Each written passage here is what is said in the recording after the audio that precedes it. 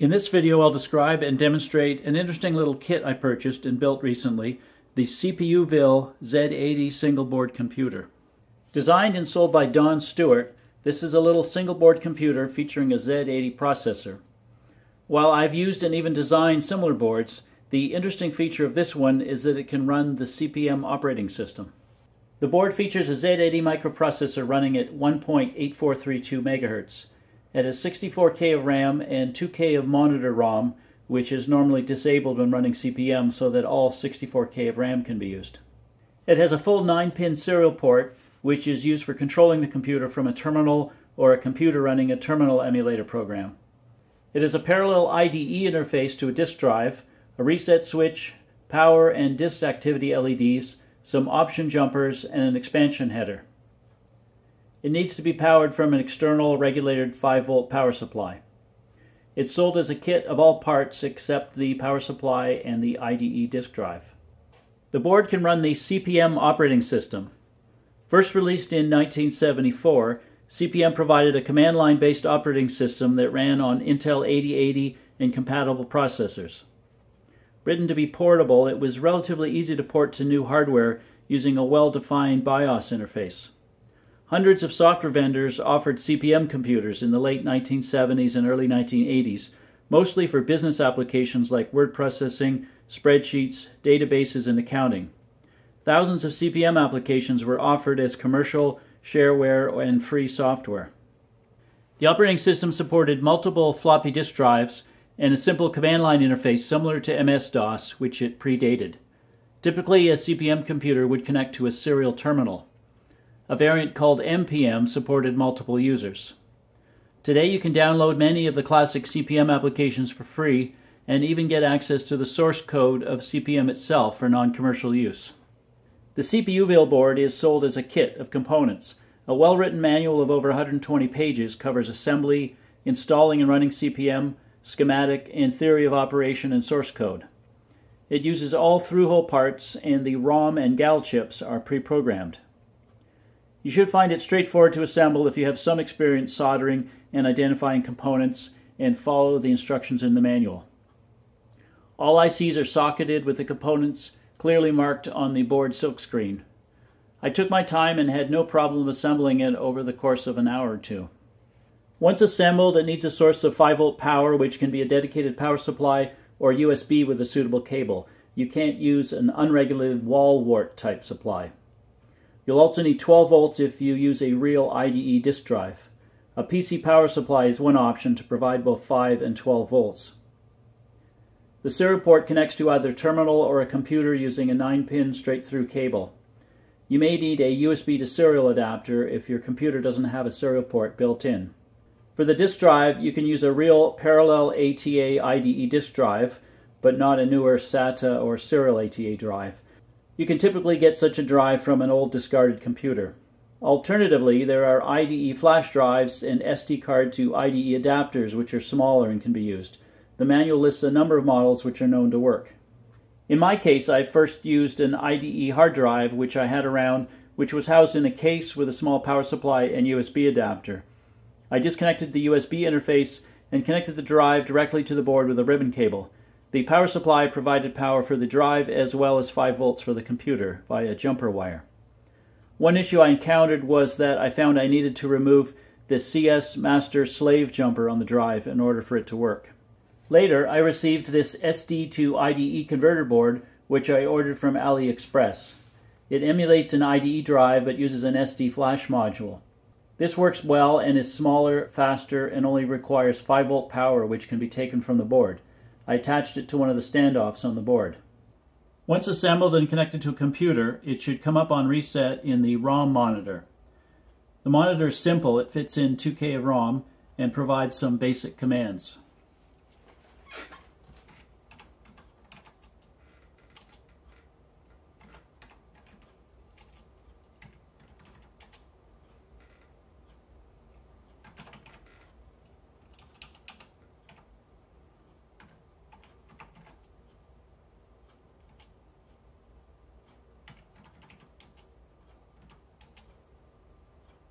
The process of initially bootstrapping CP/M is a little involved but is covered well in the manual. Most files needed are provided as downloads, both binaries as well as source code. You do need to download the CPM source code separately, make a few changes, and assemble it. The ROM monitor can read and write to disk, but several steps are needed to perform the one-time process of actually getting a running CPM system on disk. Briefly, the steps to get CPM up and running are: format the disk using the provided format program, load CPM and the BIOS from the computer into memory using the ROM monitor, and run a program to write them to the disk drive, and install the CPM bootloader into sector 0 of the disk. After the above is done, you can boot CPM from disk using the ROM monitor CPM command.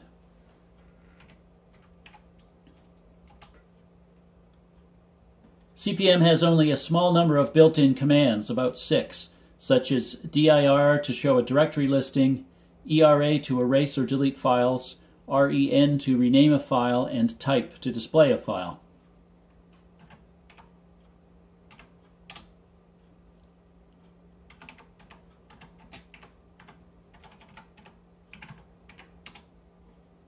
The disk storage appears as 4 drives, A through D, of 2 megabytes each.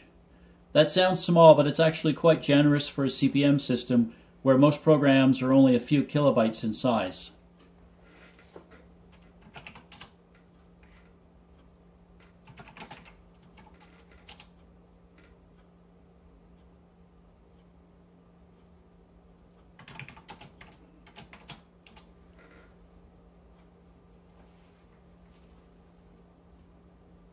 Additional CPM commands, known as transient programs, are stored on disk. You can download these from one of several CPM sites listed in the manual.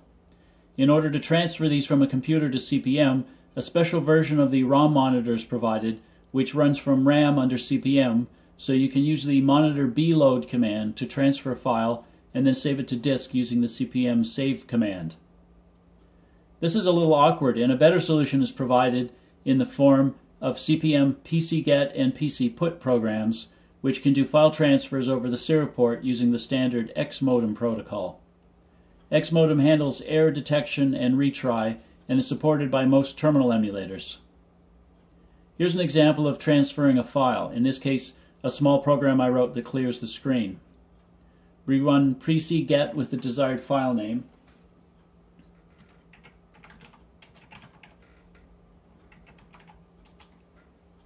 Then use the terminal emulator program, in this case I'm using Minicom on Linux, to send the file using the X-modem protocol.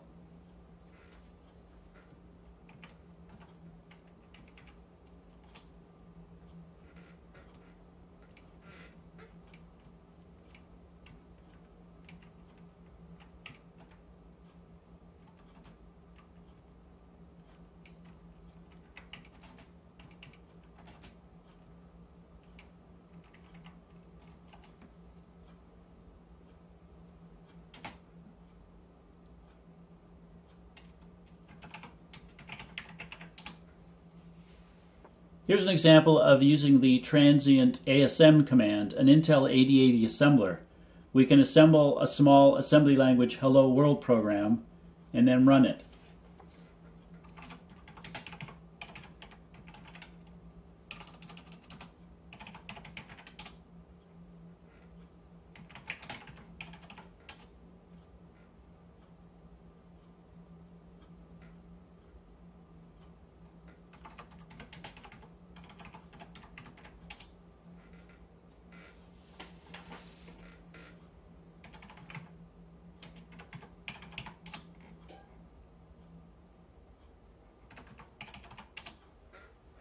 On drive A of my system, I have the standard CPM transient programs, as well as a few other useful utilities. On drive B, I've installed 2 different basic language interpreters and some basic games.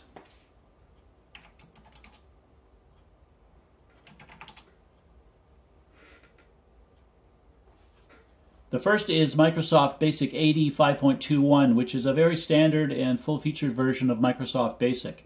Here's a session running a Guess the Animal game from the book 101 Basic Computer Games.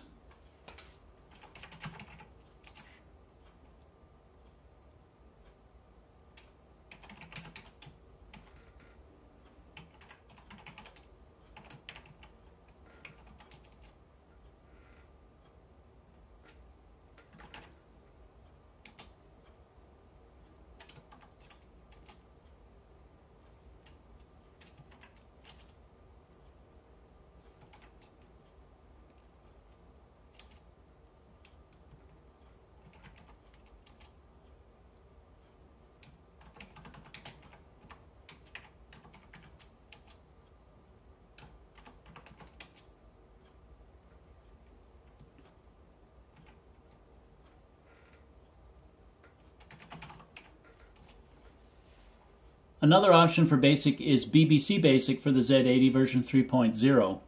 Here's a session running a similar Guess the Animal game written for that variant of BASIC.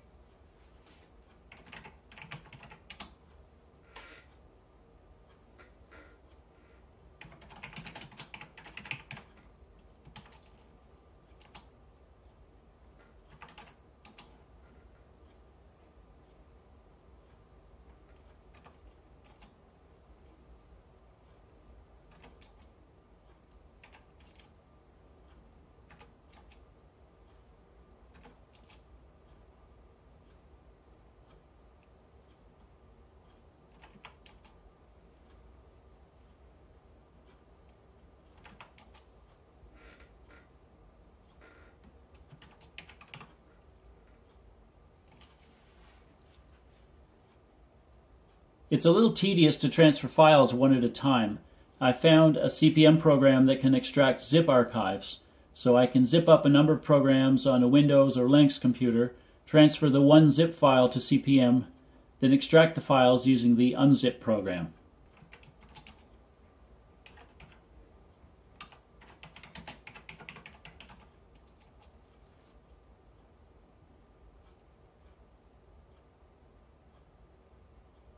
Earlier I demonstrated an assembler program as well as BASIC. Another language option is C. During the heyday of CP.M, the BDS-C compiler was very popular. About 75,000 copies were sold. I located a copy and installed it on drive C. Here's a session compiling and running a small program I wrote to generate prime numbers.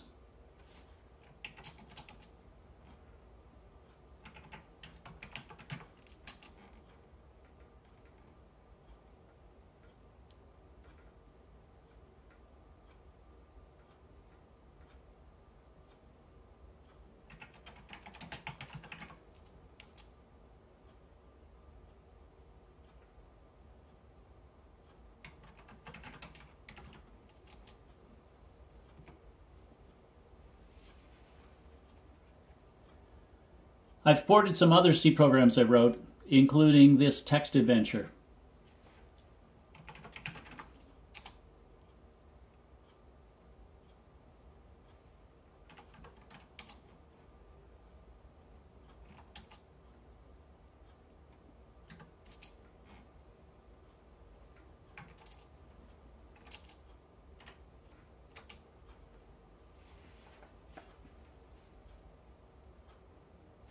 The main limitation of BDSC is that it predates the ANSI standard, so you need to use language features circa 1979 when it was written.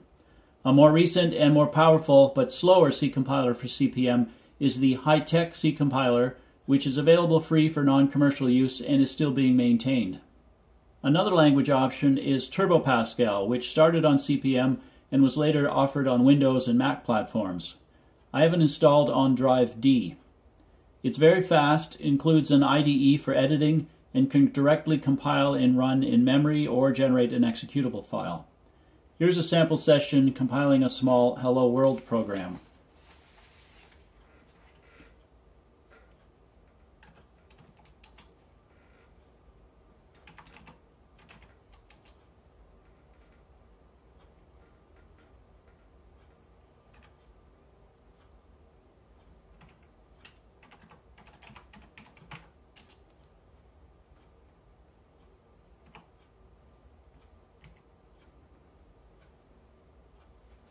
Finally, I had earlier written a port of my machine language monitor program JMON to the Z80.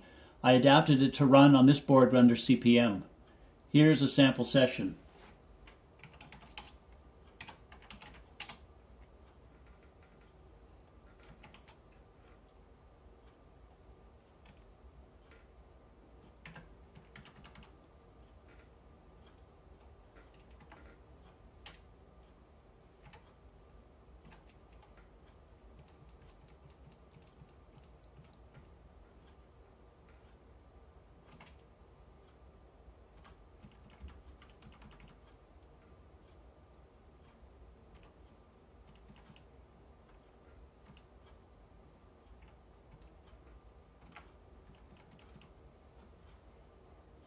I've also designed and built my own Z80 single board computer.